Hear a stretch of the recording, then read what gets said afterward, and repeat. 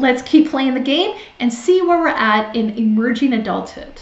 Now, this might be the phase of development that you're least familiar with. It actually wasn't coined until the 1990s. We tend to have adolescents than adults. But now we're aware there's a huge segment of the population, roughly in their college years, between ages 18 and 25, that don't feel like teenagers anymore, but they definitely don't feel like adults yet. There's something different. There's something in the middle. And so this immersion in adulthood really helps us to understand more the college years when you're not a homeowner yet, you're not working in the workforce, and there seems to be a pause. This really tended to happen because more people than ever were getting a post-secondary education. People that go right to the workforce are much less likely to experience this phase of development. But as we can see here is in this stage, perhaps with the debate and critical thinking that is advocated for in university, that some people may reach Kohlberg's idea of post-conventional morality.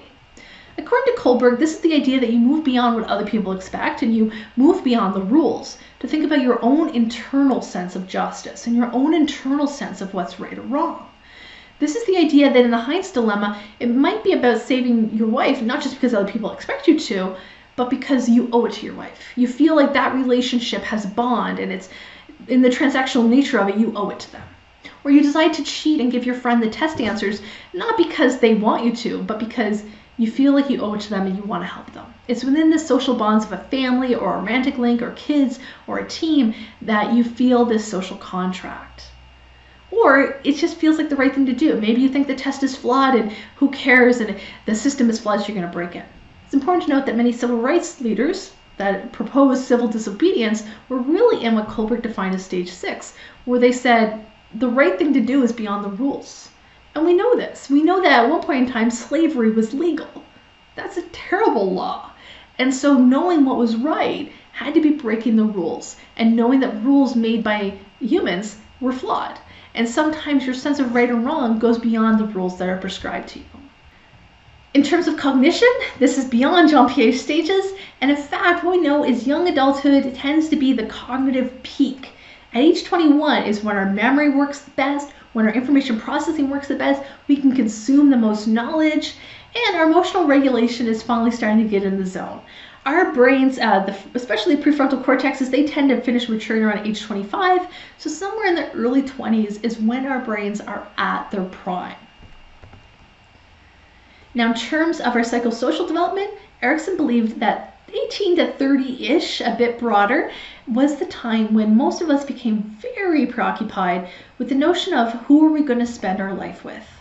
Perhaps we're going to get married. Perhaps we're going to adopt kids or adopt puppies. Perhaps we're not interested in any family stuff, but we just want to have close friends and maybe a close roommate. Or maybe we want to take care of our elderly parents, and that's who we want to dedicate our life to, or a sibling with disabilities. But this is the idea of getting a sense of who are the special people you want to spend your life with, and how are you going to set that up, and getting that in motion.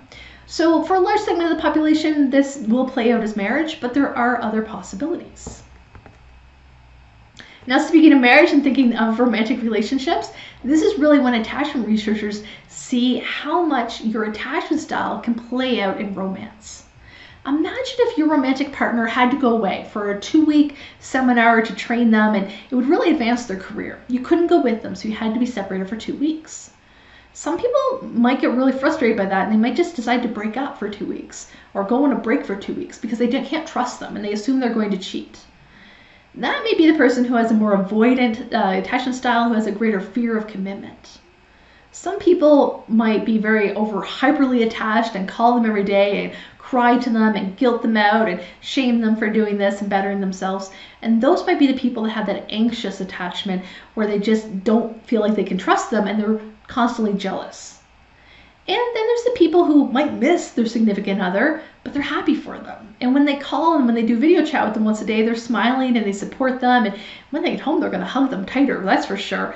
But they can make it through the 2 weeks because there is trust and love there. Now, important to note that if you become aware of your attachment style and you're conscious of it, you can work towards changing it. But if you don't become aware of it, we often just continue doing the default one we've had since infancy.